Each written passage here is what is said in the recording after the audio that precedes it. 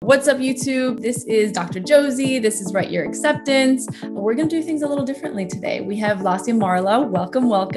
Hello. I'm sharing my screen. Thank you, technology. And so, she's at Michigan State, and she is I will tell you exactly, Michigan State osteopathic medical scholar. So she's going to share all kind of wisdom and tips on pre-med life and all that good stuff. Hi, I'm Dr. Josie. This is Write Your Acceptance. After teaching writing for over 15 years, make sure you hit subscribe so you don't miss a video. And if you like more of these videos and interviews, let me know. All right, so let's get started. What is the program? What is the MSU OMSP? Okay, well, to get started, hello, everyone. My name is Lasya, as Dr. Josie said. I am super excited to be on her episode today. So the Michigan State Osteopathic Medical Scholars Program is a program that Michigan State does to recruit high school students and a couple of undergraduate students that have shown a history of excellence in science courses, community service, leadership, and show empathy. So this program gives you preferential admission to Michigan State University's College of Osteopathic Medicine. So in simpler terms, it's a direct med program. And the requirements are that you have to keep a 3.5 science and cumulative GPA. There's some other requirements such as attending certain meetings and going to a couple of different things, but otherwise you can apply to the program. You can choose to do it in 3 years, 4 years, or you can take a gap year and you get preferential admission to Michigan State. So you write your application, you still have to do all that. You go to the interview, and if you've done a pretty good job at the interview and you continue to do some clinical hours and continue to find your passions, you get your seat at Michigan State's medical school. Nice. And this is kind of curious. Do you get kind of FaceTime with the professors that are actually teaching within the medical school as well? Yeah, that's a great question. So one of the greatest parts about this program are the mentorship opportunities. Nice. And part of those are you are required to meet with the MSU Com admission faculty and a lot of other different faculty members that are going to potentially be teaching you. So there's been a lot of times in workshops where I've been taught by those people. I'm also I have a mentor who is in medical school right now. And I also have a mentor that's a couple years above me in the program. So that's someone that will be my colleague in medical school. So yeah, there's definitely a great connection between undergraduate life and your future life as a medical student. I love that. Nice. So, okay. I'm not a negative person, I promise, but what is the hardest part of the program? Yeah. So like I said, the program is awesome. I feel so lucky to be a part of it. I would say the toughest part about the program is maintaining that 3.5 cumulative and science GPA. There's a lot riding on it. You do have to take the MCAT if you don't meet those requirements. And just to point out to people who are interested in MSU, our grading system is a little bit not traditional in the sense that we don't get A minus, B plus, B grades. We actually are just on a numeric scale. So it's 4.0, 3.5, 3.0, yada, yada, yada. Okay. So based on that, you can tell that a 3.5 is only one below a 4.0. And although the students in this program have, been really passionate about the sciences and are probably pretty good at them, it is kind of a lot of pressure to make sure that you are meeting those requirements, especially in the science GPA category. Oh, wow. Okay. And so what are kind of, you don't have to limit to 3, but what are 3 tips you have for incoming freshmen, but incoming pre-meds? It doesn't have to be in this program specifically, but just as a pre-med, I'm sure you've kind of evolved so much already. So yeah, what are your tips? Yeah. So of course, all the tips I give are just ones that I have. I'm not a medical school admissions officer, so take it as you will. But the first tip I have is forget the checklist. So I think as pre-meds, we fall in the trap of, oh my God, I need to have so-and-so GPA and MCAT because the MSAR says so, and I want my Lizzie M score to be high. I need to get clinical hours and shadowing. Otherwise, I don't look competitive. And I think it's important to reshape your mindset around this. So I'll talk a little bit about GPA first. So of course, it's important to do your best when it comes to academics, but I think what's really helped me get through this is not looking impressive to an admissions committee. It's the idea that these are fundamental skills you are going to need to carry on with you in higher level classes, in medical school, through taking the COMLEX and USMLE, which are eventually going to help you get matched. So really forming those study skills early on, I feel is important to set you up to have a good future in test taking and being able to understand the knowledge. So yes, it's important to get the good GPA, but make sure you're having kind of a healthy preparation mindset rather than oh my God, I need to just like get a good GPA to get into med school. And that goes along with the idea of preparation with the MCAT, right? I think a lot of people fall into the trap of, OMG, I need to spend 8 months of my life, shut out everyone, do nothing but the MCAT. But if you're doing this preparation step and you have the right mindset, you're truly always studying for the MCAT. And although it's a tremendously difficult exam, if you have that right mindset, I feel that it'll be a lot easier. And with the clinical hours and with the shadowing, I think a lot of people treat those especially as check boxes. And what I really like to tell people is, it's first and foremost, you need to prove to yourself that you want to be a physician, right? Physician burnout is real, and you really need to know what you're getting yourself into here. And I think that's the component where the clinical hours and shadowing are truly so important. Do it for yourself, right? And you know this, Dr. Josie, when it comes to writing personal statements, without those rich experiences where you're delivering patient care, you're not going to be able to write a compelling statement of why you want to be a physician without those. And my final thing with don't treat things like checkboxes is, I think speaking to a lot of medical students and physicians, the most compelling and I feel successful ones are those who have kind of strayed away from the checkboxes and done things they are truly passionate about. And I think that's one of the things, like whether it's medically related or not medically related, do what you love, because at the end of the day, you're a person, right? And it's really important to be able to connect with people on that way. And I think it gives a great way to write those kind of fun secondaries and, have something to talk about at the interviews. Yeah, I love that. I love that. I mean, when students kind of come to me, or where they are tends to be a little too late to kind of shift in that mindset, right? So like, I can't really kind of teach that necessarily, but it's so beautiful to see when students are kind of very intentional about their activities and about their kind of growth, because you can even tell in the stories that they kind of like present in their personal statement and their secondaries, how like one clinical experience then led to specific research that had something to do with that clinical experience. So it's just kind of like very intentional about what they're doing, and not just kind of, hey, I'm doing 20 million different things and I'm awesome at all of it, but that passion isn't there. And I'm not saying you can't have multiple kind of interests within medicine, right? But yeah, to just kind of do it for yourself, because you're going to be the one that's going to be the actual doctor, right? In many ways, I feel like, and this goes with any kind of graduate program, any kind of lifelong career, it's like where you think you're ending is really just the beginning. So when you get that white coat, it's really just the beginning of your entire career, your entire life. So you really want to do everything for yourself. Because then you're going to be the better physician. You're going to be fulfilled and happy, as well as kind of prepared. I love that. Yeah, I love what you just had to say about kind of building your personal brand or narrative, right? What are the things you're passionate about, and encompassing your kind of personality and your application around that. So that kind of leads into my second tip of find what you're truly passionate about.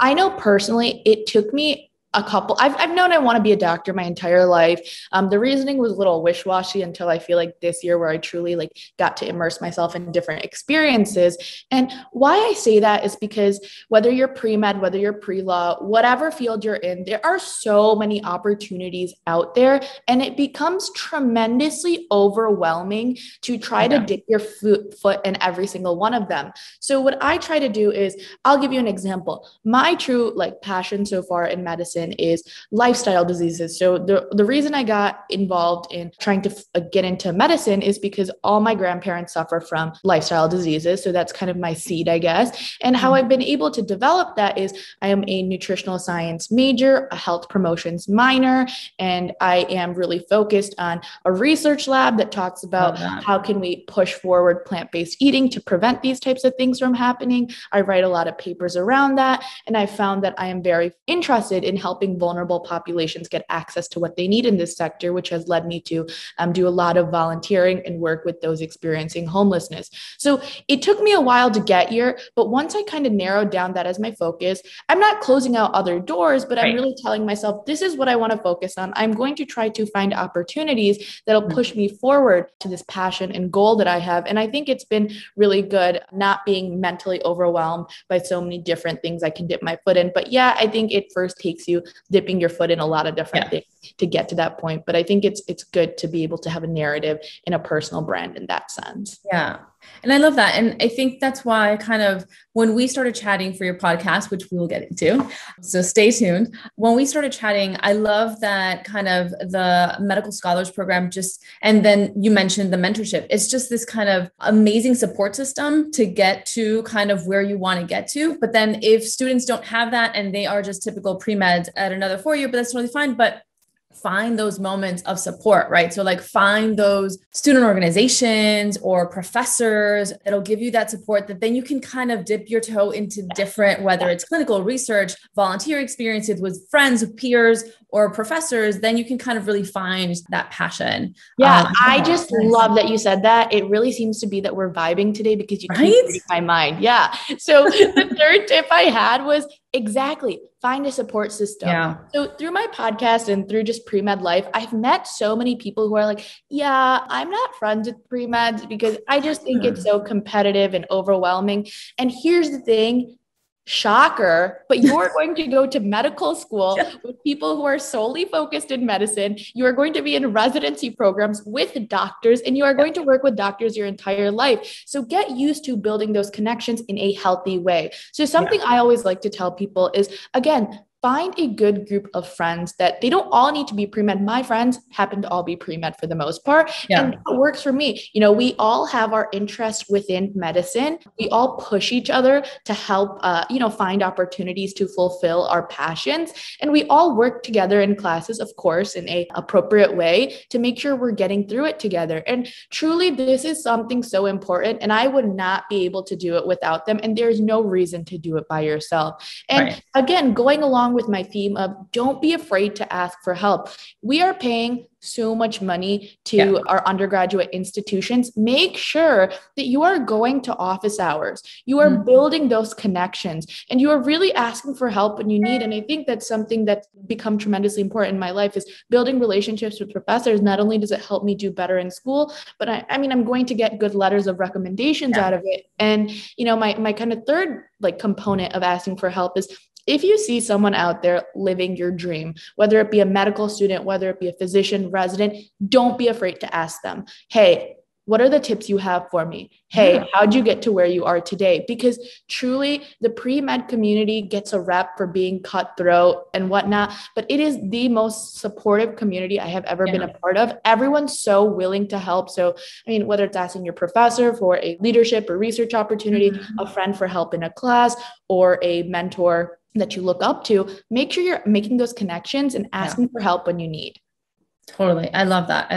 And then also the beauty of technology too. If you're not finding your crew, like your group in your school, social media, connect with other pre-meds and other universities, just find kind of that support system. Exactly. I love it. You're building relationships authentically, naturally, but then you're also kind of seeing that there is not one path, but there are kind of places that you can kind of be guided towards and just kind of don't make it harder than it is. It's already hard. Exactly. That's exactly what I'm trying to get at here. And it kind of leads me to my next point of, you just said everyone's path looks different. And I think one of the main mottos of my life is make your work for you. Find what works for you.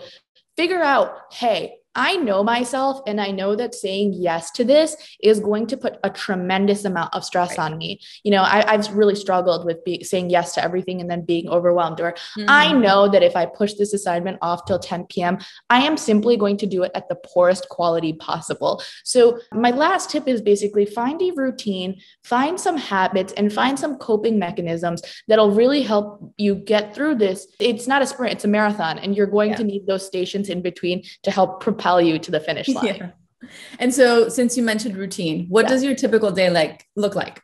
Yeah. So like I said before I feel like I didn't really take care of myself. I'm working towards taking care of myself, but I think part of the way that I've gotten there is figuring out a routine that works for me. Of course, every day kind of looks a little different, but typically I like to wake up before any of my roommates wake up. I'm a social butterfly. I will just chat it up with you for hours. I don't know if you can tell right now, but so I like to wake up in the morning. I like to do a little bit of physical activity. I shower. I talk to my grandparents and parents. I try to talk to them every morning. And I think it feels like it gives me that, fuel, like, I have these people around me and they're here to support me. It makes me feel good. So then it's something that really works for me is doing work before my classes even start. So getting a head start to my day, those early hours are truly super productive for me. I go to class and then after I like to take a break, which a lot of times includes taking a nap. You need to do that sometimes. And then, the extracurricular activities, I run an SAT, ACT tutoring company. So some days it's working on that, a couple days a week, or it's doing research work or going to organizations meetings or going to volunteering opportunities. I really like to have that night to myself to really be able to do what I want. And of course, if there's some schoolwork lingering, I finish it up. I eat dinner with my roommates and I head to bed. And I think it's nice to have a routine. Some weeks or some days, I'm like, I really need to sleep in a little bit. And maybe I cut out that morning workout part and I go straight to doing work, or maybe I don't do that. So having this routine is good, but making sure that I'm really getting a feel on myself and what do I need this week is also really important. Nice. And you mentioned that those kind of morning hours are super productive for you for schoolwork too. How have your kind of like study habits changed or academic identity changed now that you're pre-med? Yeah. So like I said before, I always knew I wanted to be a doctor. I was kind of wishy-washy, like, oh, I want to help people. But now that I've really found what I want to do, I feel that I'm really passionate towards the work I do, whether it's academically or extracurricularly.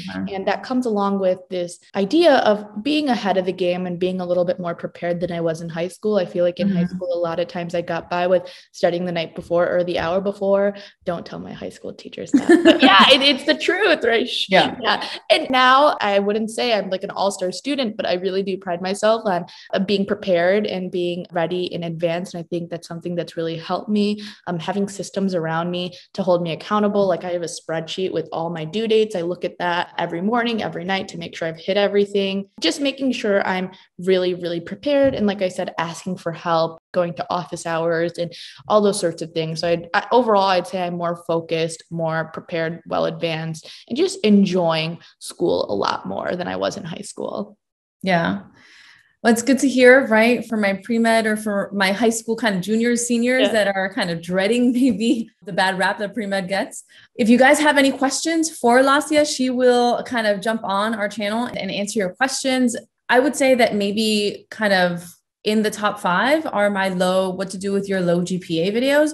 So before you get there, these tips are amazing. So if you guys want any more kind of specific tips on study habits or just life as a pre-med, definitely comment below and she'll answer your questions. Yeah, no, Dr. Josie has some great content out there, and I think you guys should definitely look at it. But just want to put it out there. You can contact me even to my personal Instagram. It's at Lasya Marla, or we're going to get into the podcast a little bit here. So you can feel free to reach out that way. And we'll link your IG in the description below too, and the pod. So yeah, let's jump right in there. So what is the podcast?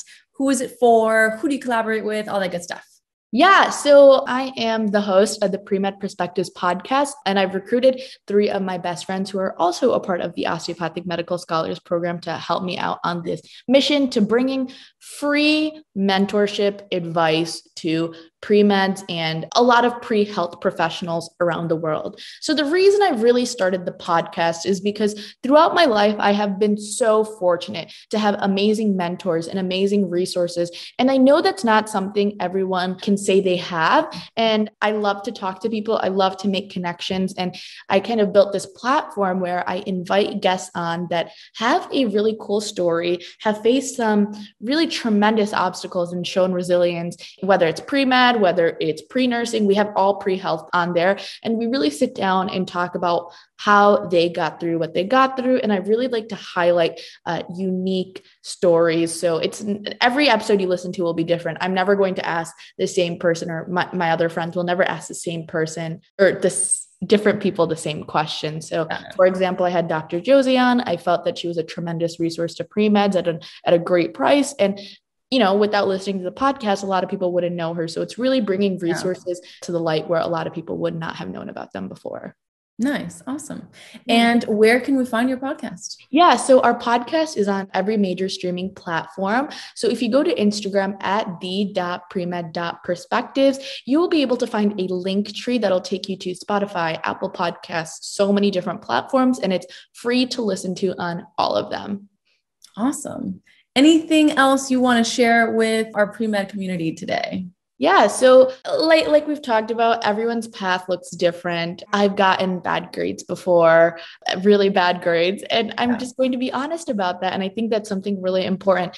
Be honest with yourself, be honest with the people around you. Let's lift each other up. Let's support each other, because at the end of the day, we can't do it without each other. We'll be working together in the future. At any point, if you have any questions or just want to chat, feel free to DM me on Instagram, leave a comment below, or DM us on our podcast account. But thank you so much for having me today. Yes, this was awesome. Thank you so much, Lasya. This was amazing. Yes. Really, I'm so happy. Maybe next time we can have all your friends and the entire Pre-Med Perspectives podcast on. That would be awesome. Yes. So a huge shout out to Viji, Ambika, and Isha, the other co-hosts of the Pre-Med Perspectives. I couldn't do Pre-Med without them, and I definitely couldn't do the podcast without them. So I implore everyone to go find your Pre-Med gang out your group. there. Yeah. They're the best. Yeah. Thank you guys for watching. Definitely click that like button, comment, subscribe, and we'll see you soon. Thanks so much. Bye guys.